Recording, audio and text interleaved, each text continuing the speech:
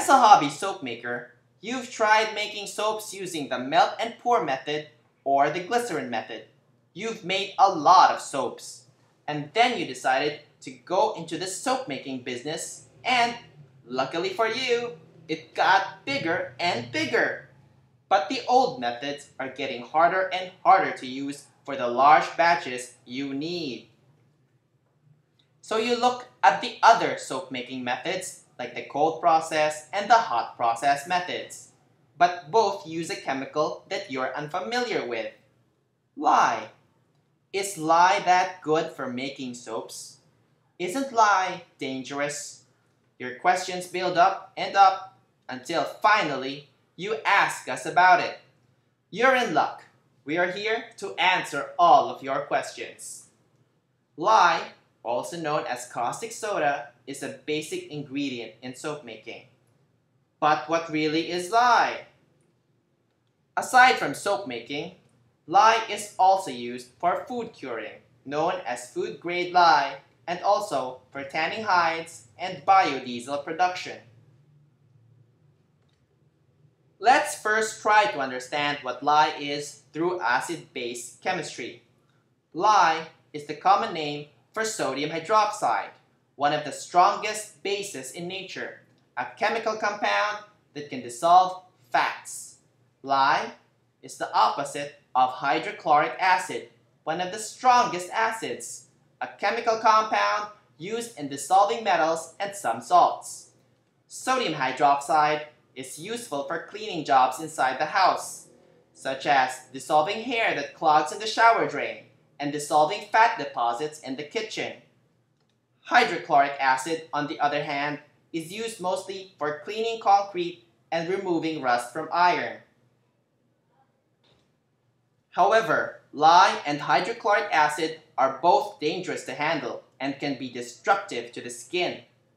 It's always important that when handling both chemicals, to use gloves and goggles to protect the eyes.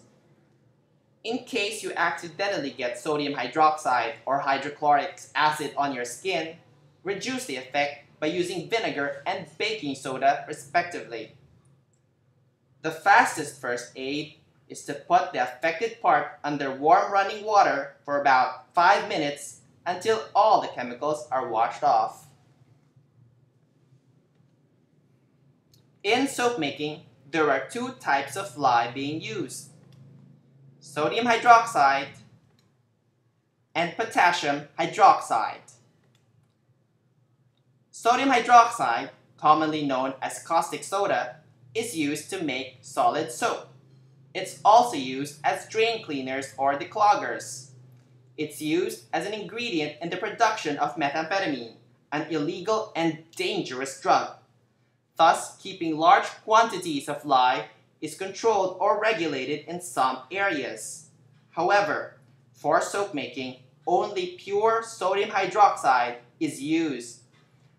Lye comes in different solid dry forms such as powder, microbeads, granules, flakes, and pellets, and in liquid form as a solution mixed with water.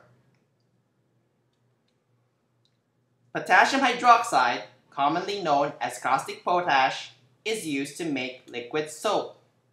It's mainly used in commercial chemicals such as fertilizers, alkaline batteries, and dyes. It's harder to find than sodium hydroxide, and soaps made of it are softer and can easily dissolve in water than sodium hydroxide soaps.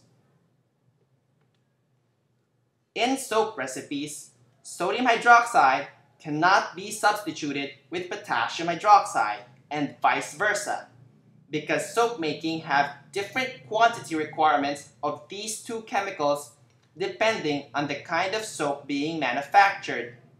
In addition, the quantities required for soap saponification differ when using caustic soda and caustic potash.